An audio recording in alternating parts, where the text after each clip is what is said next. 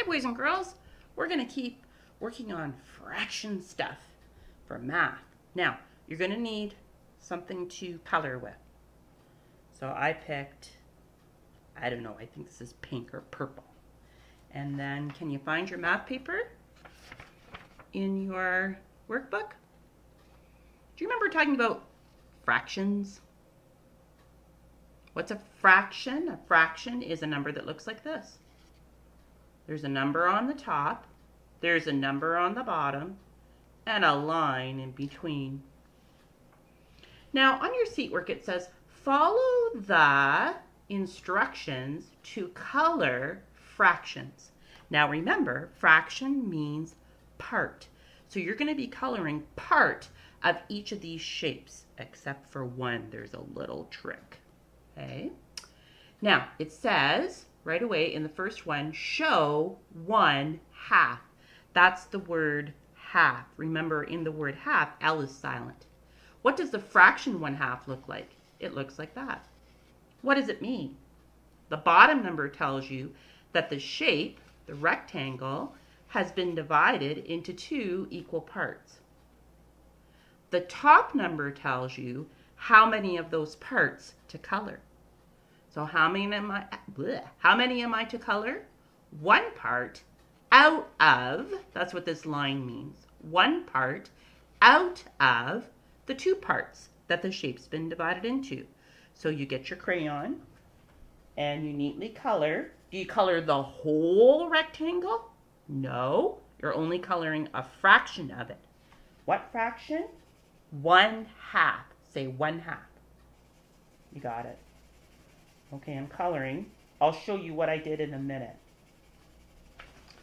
Now you have to be careful because you're only allowed to color a fraction of the rectangle.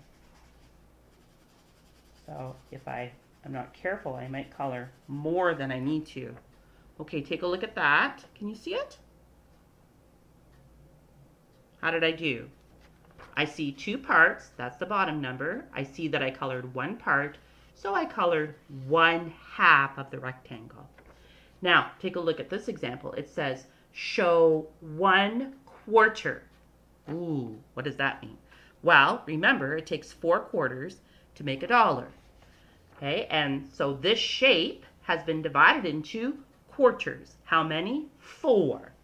Okay, just like there are 4 quarters in $1. Okay, and that's the bottom number on the fraction. And then I'm to color 1/4. So that means I'm to color 1 out of, that's what this line means, the 4 parts that the shape's been divided into, which is the same as saying I'm going to color 1/4 or I'm going to color 1/4. Oops, I forgot what I was saying there for a minute. Okay, so I'm over here busy coloring. And maybe you're doing yours too. So, are you ready to show me what you colored? I'm ready. Take a look. Okay, see how there are 4 parts and I only colored 1 of them? That means I colored 1/4 of the circle or 1/4. Now, this one here is tricky because it says show 1 whole. See how I put the number 1? Remember, 1 means the whole thing. Does that mean I color the whole rectangle? Mm-hmm. And then you might be saying to yourself, but why is it divided into 4 parts? To trick you. Yep. Doesn't matter how many parts the shape has been divided into, in this case it's a rectangle. If the question asks me to color 1 whole rectangle, then I have to color all the parts. If I only color 1 part, that means I've colored 1 part out of 4 parts, and we're back to the fraction 1/4. That's not what it says to do. It says color the whole rectangle, 1 whole rectangle. So this time I can color all 4 parts. You know what it's really like saying? It's like saying you're coloring 4/4. Because, I'll show you. Let me finish coloring. Let's see if you and I come up with the same thing.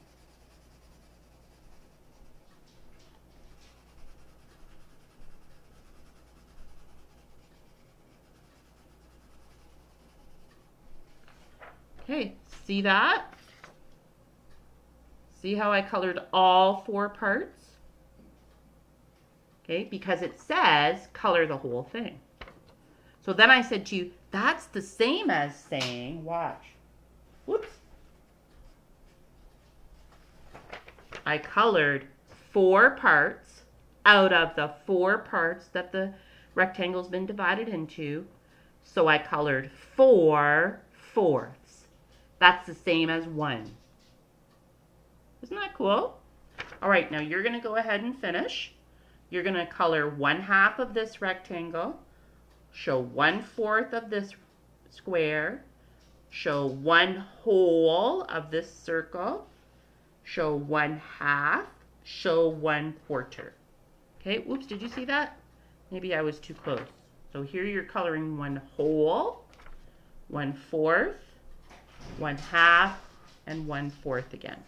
Okay, now you can go on IXL. I didn't want to make you do an exercise on IXL under fractions because I thought to myself, some of these are kind of tricky and the boys and girls might get a little bit frustrated. But if you're feeling like you understand what Mrs. Card was explaining today about the top, what the top number means and the bottom number means, then you go ahead and try another exercise on IXL and see if you can answer a few more questions about fractions.